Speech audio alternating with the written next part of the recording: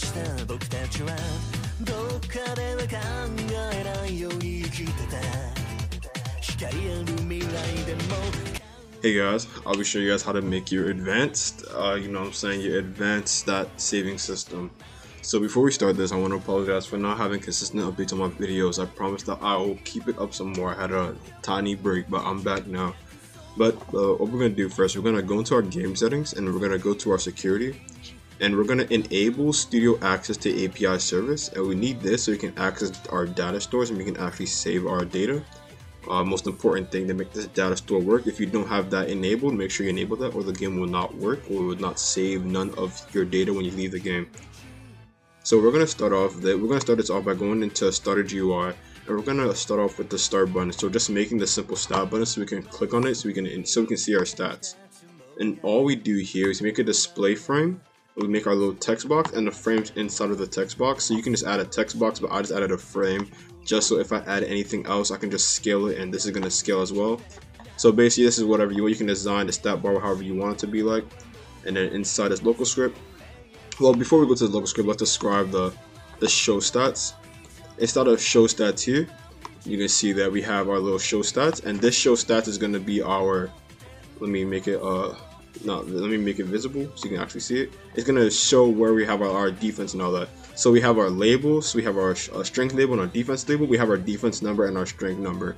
So our script is going to be changing the strength number and the defense number. And we're just having defense label and strength label just to indicate what values actually being increased. So we have all that down, pretty simple. We have a frame containing all that.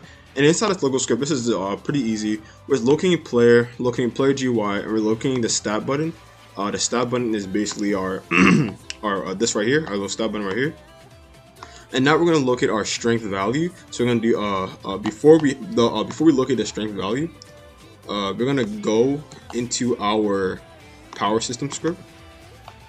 Inside of here, as you remember, we're gonna locate our strength and our defense. Remember, we already located from our other previous video. Just gonna be locating what is gonna be indicated when we press the stat button. So our strength, we're gonna look at our strength. We're gonna look at our defense value, and now we're gonna look at the label. So this label this is where we're gonna change the text so it actually shows the number, right?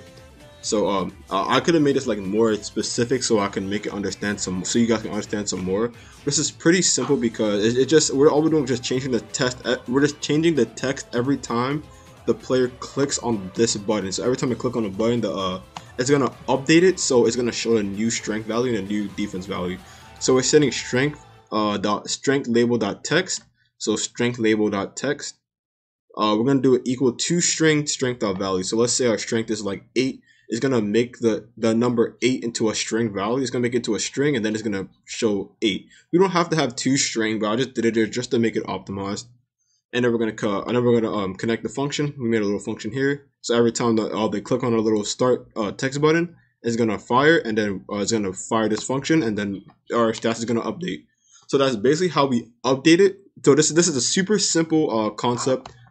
So that's how we're gonna be updating our strength value and our defense value every time we click on it. So let's say you're doing push-ups while your little frame is still up. What you can do is that it won't update until you make the frame go away and it comes right back. So while you're doing push-ups, your stats won't change. So unless you don't want it like that, every single time it changes, you can just update it. But I made it that every time you click on stats, it's gonna update the strength and defense value. And after, what we're gonna do here, we're gonna go into our power system. Inside of here, we're gonna be doing our data stores. The data stores are pretty simple if you really think about it. When you get into like the scripting world of Lua and Roblox Lua, this becomes way more easier. So we're gonna make a variable called save data, and we're gonna do game. We're gonna locate data store service, and we're gonna get data store, and we're gonna get new system. We're gonna name it new system. Whatever you change, if you change this name by like any letter, any number, anything, right? So if I change new system and I add another M, everybody's data is gonna reset. But if let's say I have like 50 stats, 50 defense. If I have 50 stats, 50 defense, like everything on my stats is like 50, and I change it back to like this new system right here, that means I'm gonna have my old data and not that, and I'm gonna have like my old data from last time with this name. So whatever the name is, it saves a certain data. So just remember that. So basically, all the values here from our last video. I'm not gonna explain it here because if you want to go understand what we did here, you can watch from our other video. I'll be leaving it in the description and I'll put it in the end of the video. What we're gonna do here, we're gonna make a local success and value equal to pcall function, and we're gonna return get async player.userid. We want to return player.user ID because we want to make sure we can save it to their player ID and not their name.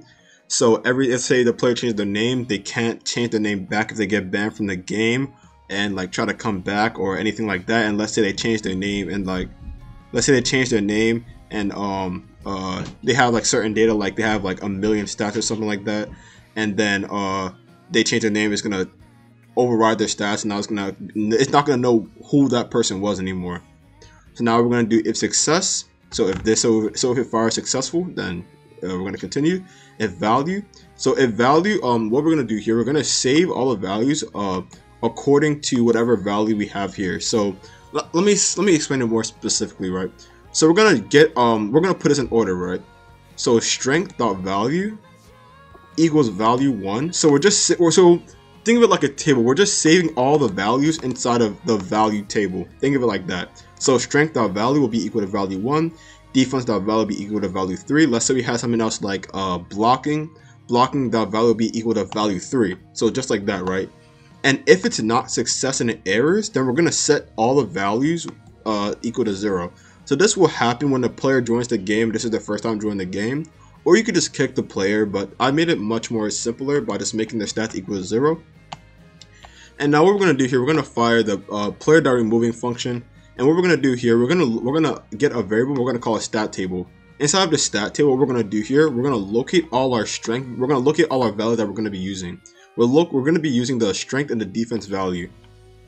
And after we locate our values, we're gonna return back the saved data, but we're gonna set async. So now we're setting it, and after we got it, now we're trying to set it.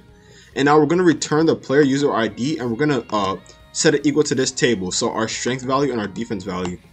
And now we're gonna do, instead of having value here, we're gonna have if error, because now since we set it, now if it errors, it's gonna print what our error is. So for example, an error would be if we had player.user, it would say that user cannot find player.suvir, like game.player.suvir, because it couldn't find me as a player. So that's why these simple errors, this small 3 lines here, could really help you out and tell you what a serious error could be inside your script. And now this is the most important part, because I feel like most new scripters don't know about this, but this is super helpful to help you know, like, okay, my game, every time I leave the game, it doesn't save all the time. It's just like, it's like a 80% chance of it saving. Now using game bind to close function will make it 100% sure that every time the player leaves the game, it's going to save the data. So now we're going to do a for ivy loop, and we're going to get the players. And now we're going to look at our stat table from here, and now we're going to do the same thing we did from players removing into bind to close here. And that's basically all you have to do. Just repeat whatever you did in players.removing and put it down to bind to close. And everything down here, we did not change it at all. We just kept it the same from our last video. And that's basically, now if you were to run this game right here, it would work perfectly fine. So if you have any questions, and if you enjoyed this tutorial, leave a like, leave a comment, subscribe, because you know what I'm saying, I put these videos up for you guys so you guys can learn. I hope you guys are enjoying a lot of this, and enjoy your day.